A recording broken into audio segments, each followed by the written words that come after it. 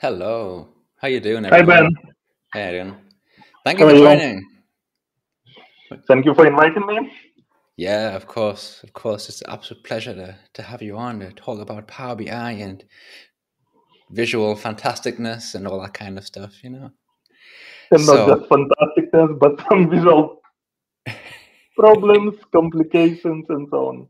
exactly. That's what we're here to talk about to defeat all that kind of stuff. Do you want to do a little bit of an intro about who you are, about yourself, and we can Yeah. take it from there? Yeah. Uh, should I start from when I got into Power BI or when I got into VBA? Yeah, why not? So, Take it back as far as you want, mate. yeah, it's probably started more than 20 years ago when I got into Excel VBA. Just by accident, uh, I had degree in finance, but on my first job, it was small firm doing some wooden windows, and they used some Excel to make some calculation how much it will cost and so on. And I started working there. I was doing different things like talking with clients, talking with suppliers, and started playing with this Excel spreadsheet. There were some short VBA, a couple of macros, but I started learning what is it, how it works, and as a result, I spent probably 2 years writing a really advanced application in Excel, and Okay. that's how I got into IT. Wow. Then I did different stuff like managing some IT departments, worked as Okay. CIO in small firm, but at some point of time, I decided that I want to be a freelancer and work from home. So I just recalled that I knew VBA and I started working as VBA developer. Uh, Worked with Excel probably from 11 years ago. Okay. And a few years ago, I realized that it's good, but I stopped learning something new because it's VBA, nothing new. Every, Okay. everything is the same. And so I started trying Power BI. I did some small jobs, sometimes Excel, sometimes Power BI, but Mm. finally coronavirus happened. And that's what helped me to fully switch to Power BI. Because, uh, Ah. yeah, I just decided that I will be building some coronavirus dashboard. Yeah, And okay. The classic Corona data. Yeah, yeah. yeah, but the problem was that it was so hard to get data and to clean it. And first few months is Mm. formats have people publish the data, they changing every day. So this dashboard stops working Mm. every day. You need to change Mm. something. So as a result, I spent probably 4 months working only with this dashboard and not doing anything else. Mm. And after that, I worked only with Power BI. Nice. I'm impressed that anyone could work with VBA for so long and actually just want to keep working with data. My limited experience with VBA made me want to like run away and not touch data because it was like such a, I don't know. It's not my wheelhouse. I think is fair to say. But yeah, it's great. So you basically made that transition from a VBA business IT data type person, and then I like the fact that it was basically. So I didn't realize you actually didn't really get fully into Power BI until Corona times. It's quite interesting. Yeah, So you and you had the data that you were working with. It was all like you said it was changing all the time because it was like Excel based. Is that what you mean? So you like working with yeah. like yeah, It okay. was different formats. I tried to get data from different countries. Some were publishing data in Excel, others PDF files, others were publishing as CSV files. So many formats, and they were Mm, adding new pages. If it's Excel, new pages, new columns, new tables. Everything was changing every day, and mm. it was really hard to keep changing it. Chris. It's interesting. Jeff was here saying that VBA was like hard to learn, but really fun. I never really considered the fact that the VBA would have a good community. I don't know why that didn't occur to me. Um, it's not, of course, it's not something that I've ever like used or was part of. But having a VBA community, yeah, that's a good point. Actually, I suppose if there's a good community, then it's going to be okay to use it, right? Were you Yeah. active in that as well? Not really.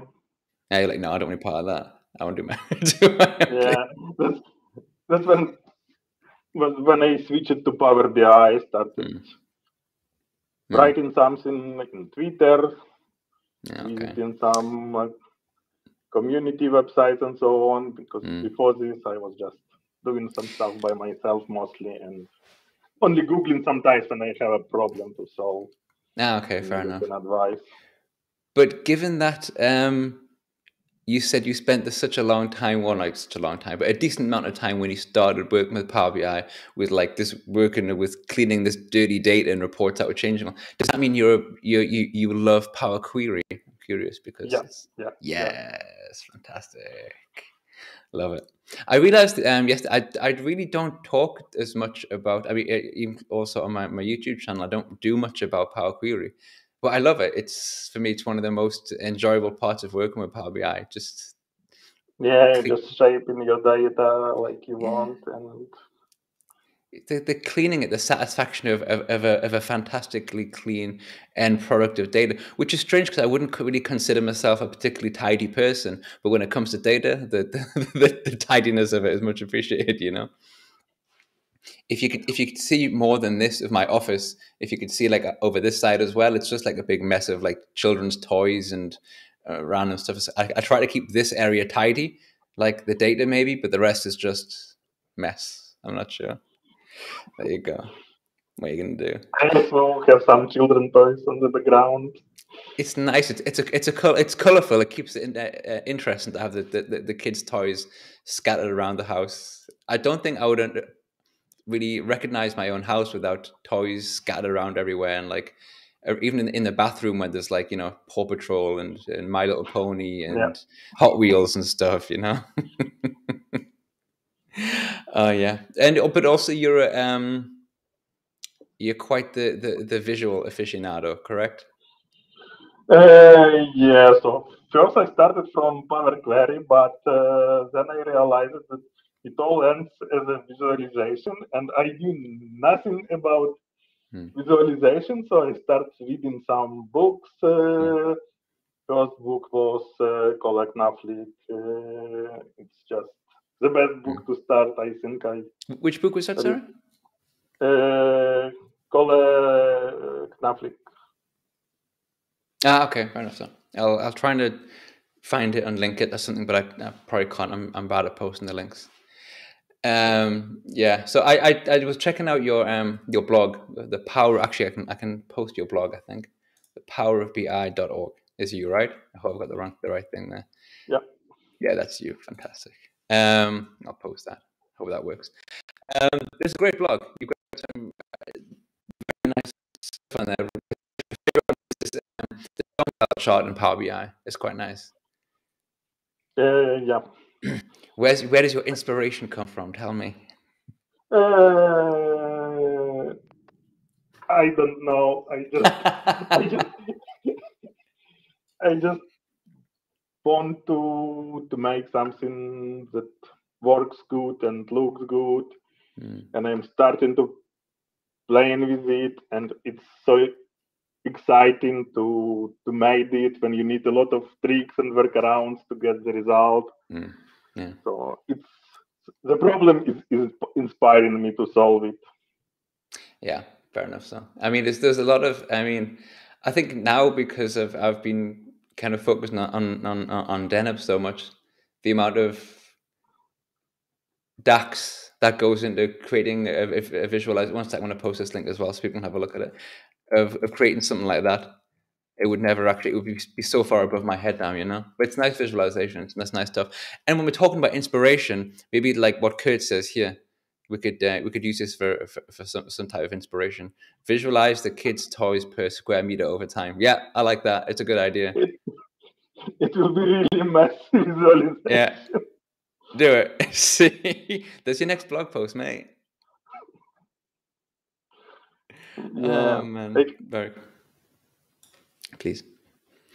But yes, so I mean, you, as a person who enjoys the visual aspect, do you have? Are you okay with how stuff looks in Power BI? Are you okay with the standard visualizations, or because there's been quite a bit of chat recently about the how the visualizations need to be improved, all this type of stuff. Do you have an opinion on this, or do you not care? yeah. I really don't like the fact that we can't control, at least for today, we can't control the most important things in visualization, like colors. Like they introduce it's conditional formatting, but it works only sometimes. But in many important cases, it's just don't work.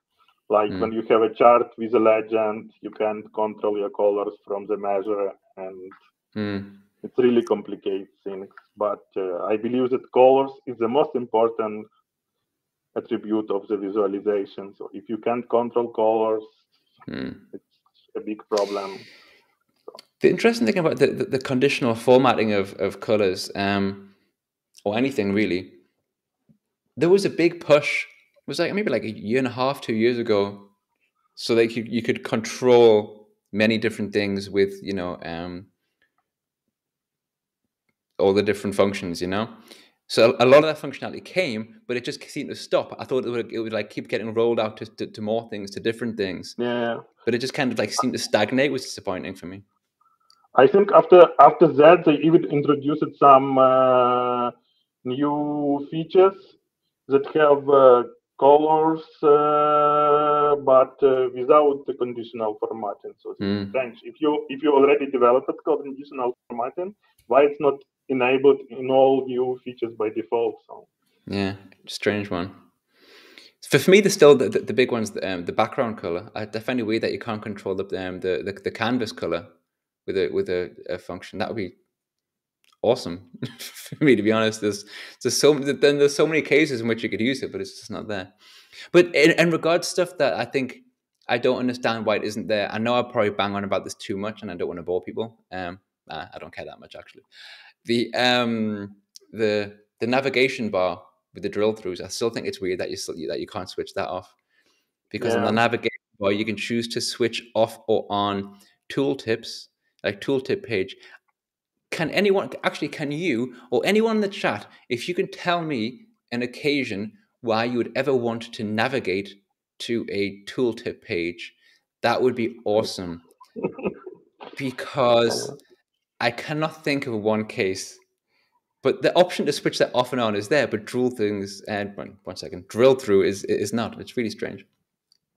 I don't know. Yes, I know you can do that with 1 second. Kratos is saying you can do it with where is it? You can do it with a custom theme regarding change. I know you can, and then there's like videos and stuff on it. But I think there should be a button there, to be honest, just to kind of like change, and you click on that, it goes red or goes green or whatever, something like that. I don't know. A lot of things are possible, but you need custom theme, you need some tricks with ducks, you need some tricks here, you need some tricks there, you need workarounds.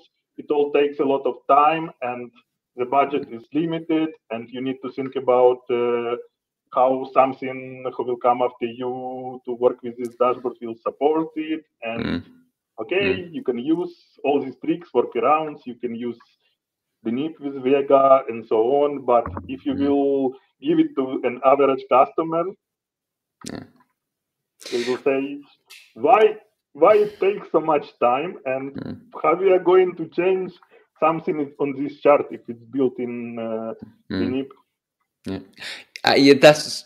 Yeah, I mean, I was going to mention that as well, because I feel a bit hypocritical sitting here and saying, yeah, but if you have to use workarounds and stuff, then it's difficult for the person who develops the report after you or takes it over. I really can't say that myself, when like now for every single visualization, I'm like, I want to use DNF because I obviously don't use it for every visualization, but Yeah, I understand that. I mean, now more than ever, I understand that's a restriction because I have to think about that. Yes, I can create visualizations that are a bit different, that are a bit more out there and stuff, or could be obviously more appropriate in some cases, I would say. But if I'm sick or if I leave and then someone has got to like look at this visualization, it's like 45 lines of code. They're like, yeah, let's just delete it and start again. So yeah, it's something to think about for sure.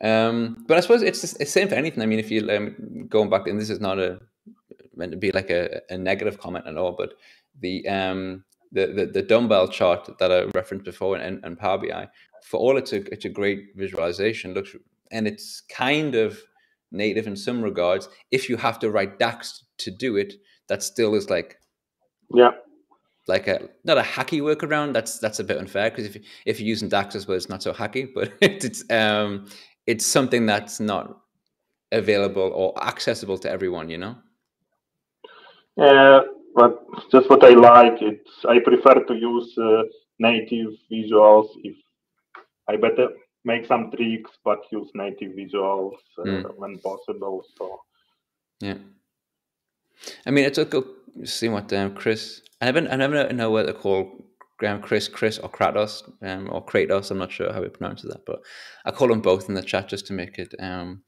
fair. Yeah, basically it's the same sort of thing, not reference to this particular thing from Baz, but regarding how it works. Yes, sometimes it's a hack, sometimes it's something that's essentially, yeah, I mean, I think I did a couple of videos like this ages ago where you say, oh, if you do this way, and then you change this, and then you make it that way, then you can change completely how the visual looks.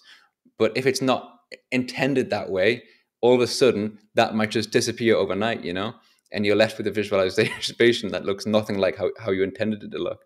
So you got to be careful when you do all of these things, Yeah, and I think one more problem is when you're using some tricks, it's a performance. Sometimes you can make it look like you want, but it will be so slow that it doesn't make any sense. That's true. Because if you write DAX for everything, for every small thing, and you need conditional formatting for every point, so yeah, that's true. And I'm going to bring up this because Kurt, I heard Kurt in Denmark say you're going to MacGyver something. MacGyver. I love this expression, MacGyver. Yeah, but that's MacGyver. It's true. It's what it is. Just kind of going through and MacGyvering your visualizations. Yeah, I think for MacGyver, I kind of miss the MacGyver generation. For me, it would be more like A-teaming it. Like, did you ever watch the A-Team? I watched the A-Team when I was a kid. And they would get themselves in a situation. They had to get out of the situation, so they would be like stuck in a prison cell, and they had like a roll of toilet paper and like, I don't know, like one candle, and they would build like a military tank to burst out of the prison. So MacGyvering it, A-teaming it, whatever. That's kind of what you got to do with the visualization sometimes to get where you need to go. Did you see any? I know maybe I shouldn't mention it because I mean, obviously, when I say this as a joke, we're in a competition with MS Ignite, but not really, obviously. Have you seen any of it about any of the things that are going to be released at all? Because if we're talking about the visualization aspect, one of the things that I really like is this what's it called, on visual editing. I'm not sure what they call it, but how you can actually edit the visual by clicking on the element within the visual, and all the elements kind of pop up right there. Am I describing that well, or do I sound like a crazy person right now? Yeah, I see what you mean. Yeah, so like if you like click on the line of a line bar, Jesus Christ, you click on the line of a line chart, then you can actually change the color. You click on it, and all the options kind of like pop up right there on the visualization. Like you change the color. I have seen it. Yeah, it's gonna be cool. It's a bit sad that I'm so happy about it. Maybe that says a lot, but I think it's gonna be great. I hope it will work well with tool tips as well, because now when I'm trying to make something on small tool tip, everything is covered with some headers and so on, and it's hard to change the size of the visual to put On it the into small tooltip. tooltip. Yeah. But if you make it full screen size, it should be okay though, right? Because if it's only here, but I think if you zoom in, it should be easier. But it's a good point. On the tooltips, everything's a little bit smaller.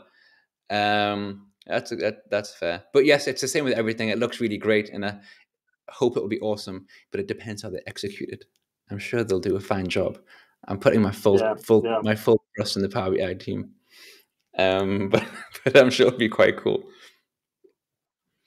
But yeah, it's again, it's something that they kind of showed very, very briefly in this. What was it? Power BI Next Step in Denmark, and it got a good round of applause. So it's something that's we kind of take us in the right direction. Ooh, when I'm thinking about this, did you like the visualizations and the upgrading? Did you do this survey that they posted on LinkedIn? Did you try that at all? Yeah, I tried it. Yeah? Yeah, it was just, I finished it, but it was like everything is bad and some random, random selection of whatever. Yeah, it's true. I got their point that they wanted to show that this thing is bad and we are going to make something much better because there were some better visualizations shown on the bottom of the page when you choose an option. But I don't understand how this survey is going to help because I think everything answered is bad or chooses some random option. So how useful is it? Yeah. The survey itself. So. It was, I mean, actually, it's interesting because Kurt's saying it and Sandeep's also saying it, that it was very long. I expected it to be I'm expected to be longer. And I'm like, did I do the right survey? There was like, what was this, like 16?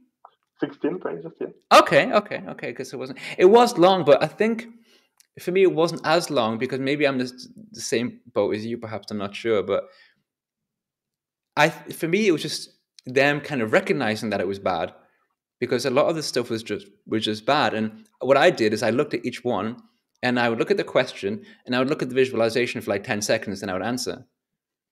Because if I can't answer the question in that amount of time, then it's a bad visualization, right? Yeah, I agree. So if one will try to answer to these questions and think 5 minutes about it, what it doesn't make any sense. So yeah. I mean, I was trying to see through the eyes of my boss's boss. I'd be like, if I create that visualization, this is how we'd look at it. He'd look at it and be like, what's this? No, I don't care. So I answered. There was one question though. I was driving me crazy. I answered it and they said it was wrong. So fair enough. I didn't mind that it was wrong because that's the point. But I looked at it again. I was like, how am I wrong? How am I wrong? I'm pretty sure I'm right. I forget which. I should have taken a screenshot. I was speaking about it with Jeff Weir when I was kind of going through it a little bit. It's like I mean, I'm sure I was wrong, but I would like to know how I was wrong because my answer looked very right. But again, that's probably part of the problem, right? Because it's just so difficult to know what's what. Yeah. Just mentioned in the chat that I don't know option could be great in that survey.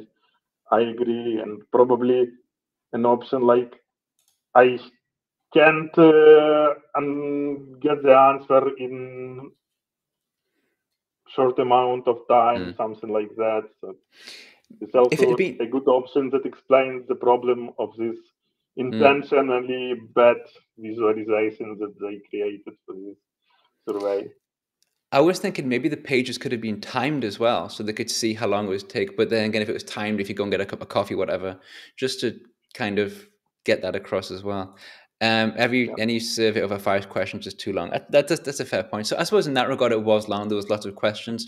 I think it was, for me, it's just the fact that it said, I think on the one page it said it should take like an hour, and I got through it a lot faster than that. I was like, click that now, click this, click that, and thank you very much and goodbye. Yeah, exactly. But I know, I mean, for me, I think it should have impact. Again, I think it was just for me that I don't know what their intention was. Of course, I didn't speak to anyone. I know a couple of people did speak to them to talk about what they were trying to achieve or whatever.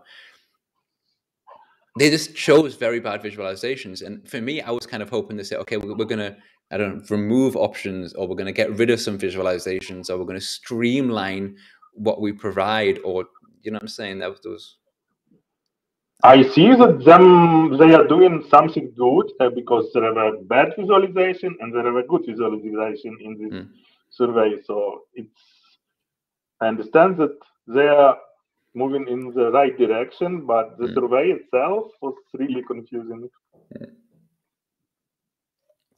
Excuse me, sorry. I'm drinking my water from a bottle that I got from a gym that I never attended. Standard stuff, right? Yeah, this is. I'm also. Imran is saying as well, the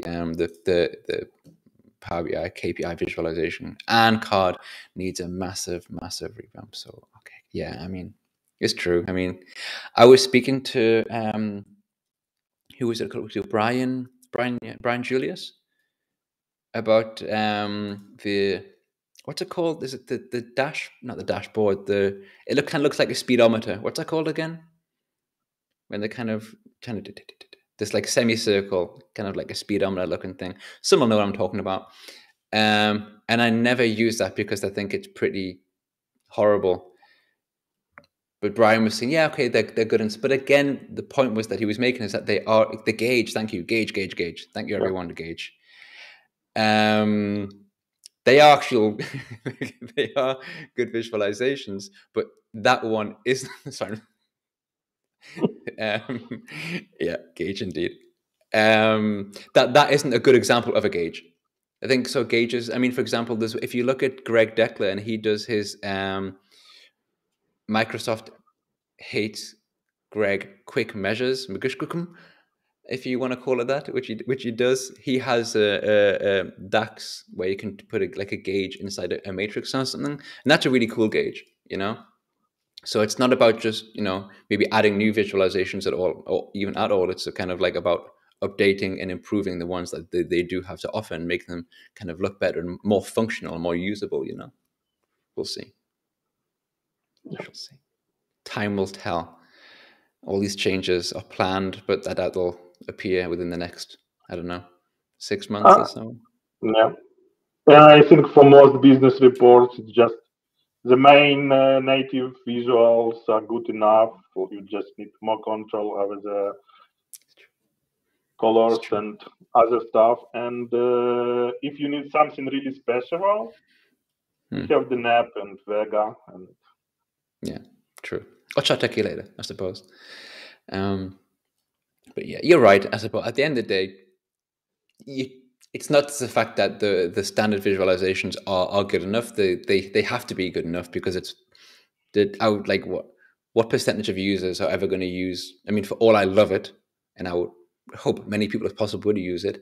What percentage of users are ever actually going to use Deneb? I would say it's quite a small percentage are ever going to use Deneb because most people just want to create reports, have them look good, and it should just be easier to make things look good, and not just look good, but also get good insights very, very quickly, you know? What I don't like from the native visuals are maps. I really love icon map visual. Thank you. Right. Yeah. So many possibilities because the native visuals, they are too simply. You can't control anything on the map. So. No. Yeah. Have you used much of the icon map at all? I'm doing an interesting project right now with icon map. Oh, okay. A lot of different things on the same map, like counties, some regions that include many counties, some points, some labels, and a lot of different stuff on the same map. Okay, cool. I doubt it's the sort of thing you're ever going to be able to share with anyone outside of the business, which is always a shame. You know, when you create something cool, say, "Oh, but I can't even send a screenshot of it." But yeah. This is how it works with the largest part of what we are doing. So this is why sometimes it's good to take some open data and build some like coronavirus reports or whatever Like when I have time, I'm building a report with bicycle counters from Krakow. Okay, that's cool. Just because I like bicycles and I live in Krakow and I have this data. And Makes sense. I used to have data for the number of people visited, like pedestrians on certain streets in across Germany, which was great. But the API stopped being free, so I do not have that anymore. But yeah, you're right. I mean, I think we spoke about this very briefly before we went live about how it's important to have the little bits and pieces of your own data to kind of work on and play on. But then you do that thing that you described where you're like, okay, I'm just going to try and create this visualization, and then you kind of tinkering around, and then you're playing with it, and then all of a sudden it's like 1 o'clock in the morning. It's like, oh my yeah, God, why am I still sitting here? It's how it goes. well, But yeah, sorry. when kids were small, it was okay for me to sit with some playing with some visualization or whatever in the middle of the night. But now at the morning, I need to go to kindergarten with my son and so on. So Yeah. it's a problem when I realize that it's already 2 o'clock in the night and I am still doing something because the next day will be lost. Yeah, I hate that. Yeah, it sucks. It's not like when I was younger, I could stay up all night, and then next day I was fine again. No, that's And not on then, the cards anymore. yeah, when I was student, it was like the night in the nightclub and in the morning exam in the university, Yeah, and it was okay. yeah. Now it's can just imagine. So I remember days of being at university and playing.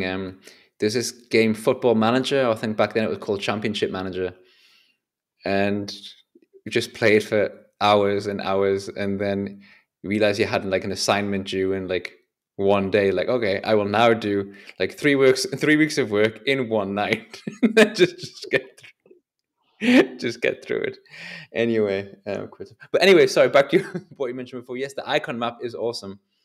I also really, up until quite recently, and largely because of the icon map, I never actually liked any maps in Power BI reports or visualizations because, again, not because there's anything generally wrong with it, but they're normally so misused or just badly used, probably is probably a better way of saying it, that the standard thing where you have like a map and then you have a big circle, and the bigger the circle is, the bigger the sales are. It's like and that was all I saw on maps. But with icon map, you can do like amazing Yeah. stuff and really show how it's meant to be shown. It's quite cool.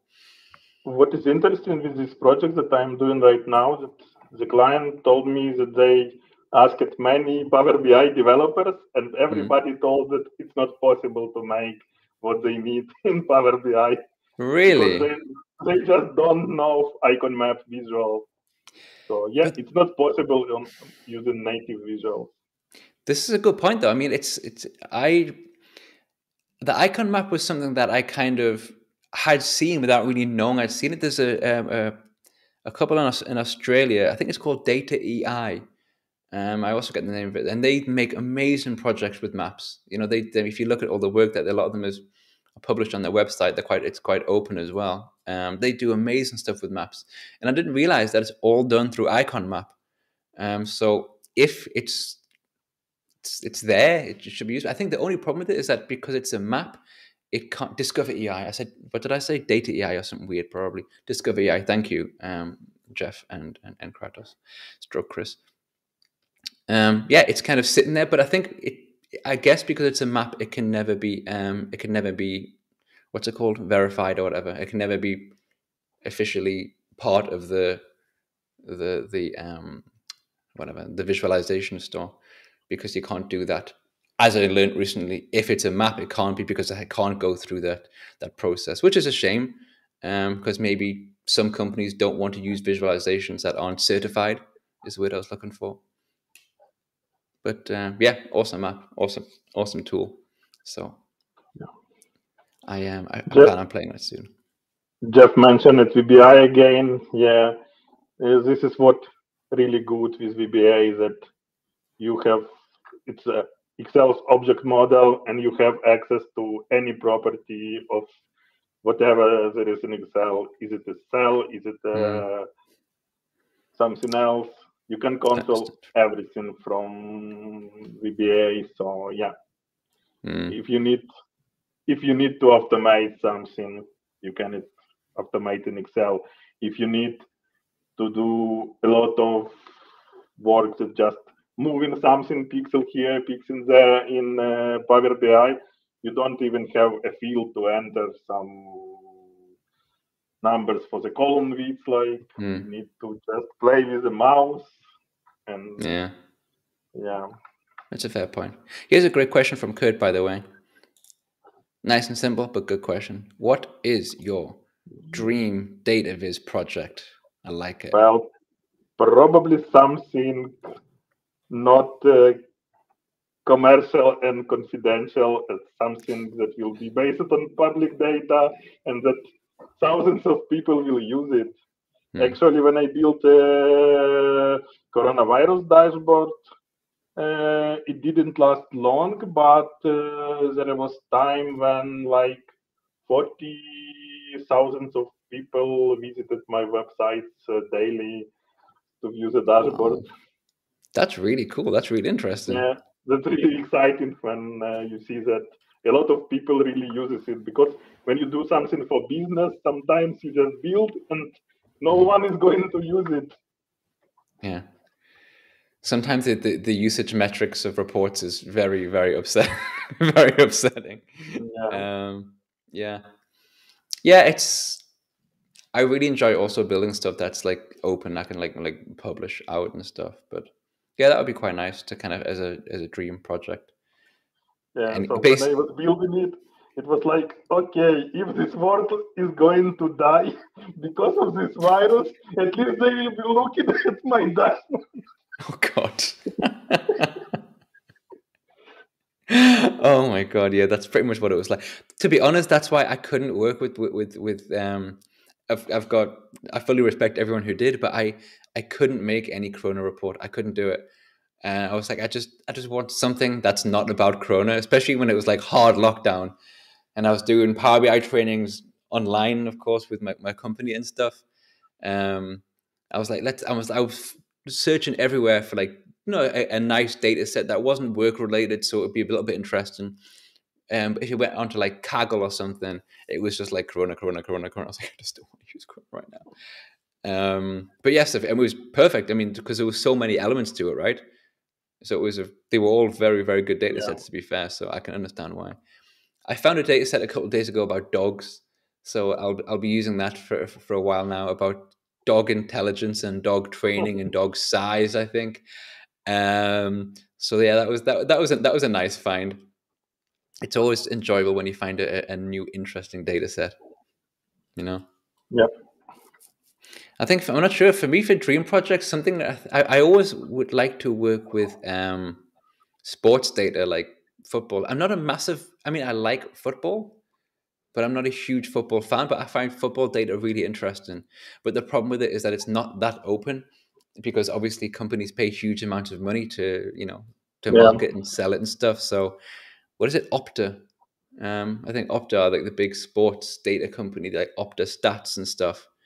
And to get any of their data is just ridiculous. I tell you what, I used to run a website about amateur football in Berlin, like amateur, like the lowest levels of football, like the football that you go and watch at the bottom of your street, that kind of stuff, And I contacted the company who were in charge of the stats once about like goals scored and player stats, and I said, look, I can scrape all this data from your website, but it's a bit messy. But how much does it cost to actually just get the data delivered to me?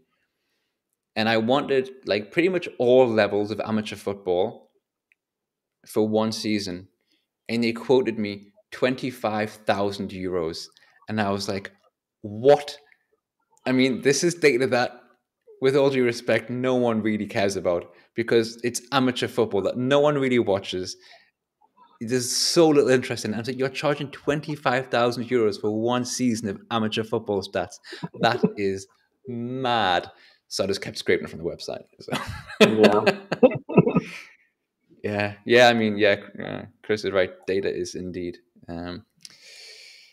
dollar signs, whatever you want to call it. It's crazy. Kurt's right. Netflix streaming data is very good fun. I requested my Netflix data just a few weeks ago, actually, and they delivered per email. I wish there was an API for that. I don't think there is. I could be wrong, but that's fun data to work with, to kind of go back over time and kind of judge yourself as to how much Netflix you're watching. So it's nice to put in. When they delivered it, I was like, okay, let's see how much my viewing increased during the lockdown. Yeah, so I went back to, like, was it March 2020, and I went to see, okay, let's see this massive spike in my viewing figures, and it went down, and I was like, what? I watched less Netflix during lockdown. And I was sitting there for like half an hour trying to work out why it was, and then I suddenly realized, oh, that's right, because when that happened, that's when I got a subscription to Disney and to Amazon Prime and to HBO. Just in that period of time, I think my subscriptions went up massively. So of course I wasn't watching Netflix all the time. I was watching streaming services across multiple streaming platforms. So that explained why my Netflix went down. But I'm sure overall viewing figures did indeed spike hugely. So there you go. Yeah, what are you gonna do? So. I will move my camera a bit because Jeff mentioned some books, and there are more. Oh, the Tower of Books. Love it. It's all about data visualization. Cool. Any favorites? The entire tower. Nice one. Do you have a couple of recommendations for us, mate? I love a couple of book recommendations. I think I made some posts with book recommendations on my website. Oh, really? Okay. I never have time to. You do indeed. Write some new reviews and recommendations, but I will try to add more because there are many more books than I already mentioned on my website. There's actually some nice. Okay, storytelling with data. That is a good one. Cool. Yeah. Okay, I'll go through that and I'll make my shelves. I mean, my shelves are kind of the background there. It's just covered in toys, to be honest, and my books are kind of piled up on top of my computer over here. So maybe I should make my background look a bit more like a bit more well read or something. I'm not sure, but yeah, good. Look through them. Lots of DAX stuff. I like that. Definitive DAX patterns, all that kind of stuff. Yeah, it's good. The problem with this kind of book that you never can finish reading it because it's not the book that you just open it and in a few days you finished it. It's a book you're going to read and read again for years maybe. And yeah. But it's interesting, said, because for a long time I didn't read any books about anything Power BI or work related at all. I couldn't, and that was the thing, because I couldn't understand how I could just sit down and like pick up a book about DAX or whatever, data visualize, and just read it from like cover to cover. And then I realized, okay, that's just not what you do with that sort of book. You kind of pick it up, either go to a chapter or a page that you kind of want to learn about, and then, or whatever, just kind of open it at a random page and then read that sort of stuff. For me, reading was always like, I'm going to pick up a book and I'm going to read it, and that's what I do. But of course, that makes no sense. You're quite right.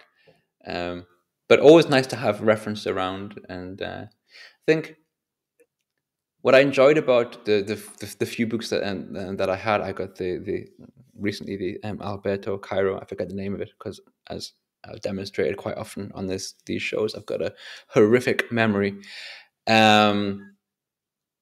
It's nice just the way things are explained, not just like the fact, but the kind of the words that specific authors are using to explain their concepts. I think really drives the point home and just makes it a much more kind of pleasurable experience than kind of, I'm not sure, like watching a video or reading a blog post, if you will. Those are all fantastic things, but it's just a different experience, which is quite nice.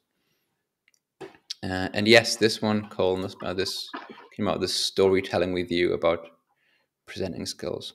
Nice. another recommendation there. Cool. I like it. I like it. What's the orange book? What is that? What's that referencing to? I've got no idea what that is. I feel like I should know. The orange book. You know what that is? No, I don't Okay. know. I feel like I'm missing something there. There you go. What are you gonna do? Hey, I want to say actually, I keep meaning to bring this up. We talked before we were talking on Twitter, and you mentioned you sent me a link because you mentioned like your photograph from the thumbnail was you lying in a hammock, which I thought was quite a nice touch. But the message that you sent was the link to your Instagram, which of course I won't post yet. Your Instagram, walking through the woods and lying in hammocks and what have you. That looks like a very nice outdoors lifestyle, which I quite miss, to be honest. That happened also a few years ago, just like probably 4 years ago. I never was into hammocks. I used to hiking in mountains with a tent. And Nice. 4 years ago, I just bought a hammock just to hang somewhere in a park for an hour or so. But once I tried to sleep in a hammock, I now love hammocks. I have already 10 hammocks at home for the entire family. And we spend a lot of time in the hammocks and we sleep in the forest in hammocks. So, that's awesome. Yeah. So next time that we do one of these, I would like to see you in the hammock during the live chat. We could do that, right? Oh, he's gone. I'm all on my own now. You leant down, and it seems like he was pulling a cable from the wall. What are you going to do? But that being said, it's been 45 minutes, so maybe he was just saying, I don't want to talk anymore because it's been 45 minutes. So I'm not going to try and talk and kind of kill time because I'm not so good at that. So I'll just say that was a really abrupt goodbye. So I'll just say thank you everyone for joining. I really enjoyed this live chat. Thank you for all the questions and to keep the chat going and what have you. Yeah, Jeff, you put up to him. Jeff's been trying to get his own back since I left him on his own a year ago. He's going to hold that vendetta against me for the rest of my life. But yeah, someone said before that with the Power BI community or something, or the data community should share our Netflix data. Where was this? Here it is. I think that would be quite a nice idea, but I might also feel a deep sense of shame as to how much Netflix are actually on mine. Especially now that when I work, sometimes I can have something on just like in the background as I work. So I'm kind of like working away with something on just in the background. So I can move that as an excuse for how much TV or Netflix I watch, I should say. One second. Are you back? I'm back. I'm sorry, something happened with my laptop. It just turned it off. You don't for have no to reason. It's okay. I was trying to blag my way through those few minutes, trying to exactly just control and delete yourself. Oh man, are you okay? But it's fine, mate. Don't worry about it. I was about to kind of start to say thank you very much for joining everyone and to call it a day anyway because it's been. I thought maybe it was just okay. It's been 45 minutes. I'm bored now. I'm going. Bye. But I appreciate you coming back so we could say a proper goodbye to everyone if that's okay. Yeah, sure. Cool. So, mate, thank you so much for joining and taking the time out to talk about all the things that we've spoken about. It's really flown by, actually, this one. Seems like it was just like 10 minutes or something, but it's been a nice long chat with you. Thanks to everyone for commenting, asking all the questions, all that kind of stuff. It's always much appreciated. And yeah, I'm pretty sure. Yeah. Yes. Thank you, Ben. Thank you, everyone. Say it again, sorry. Thank you, and thanks to everyone who. Of course. Yeah, so cool. Thanks, everyone. Take care of yourselves, and I shall see you on social media somewhere or next Thursday back here at the usual time. Bye-bye. Yep. Bye. Don't you wanna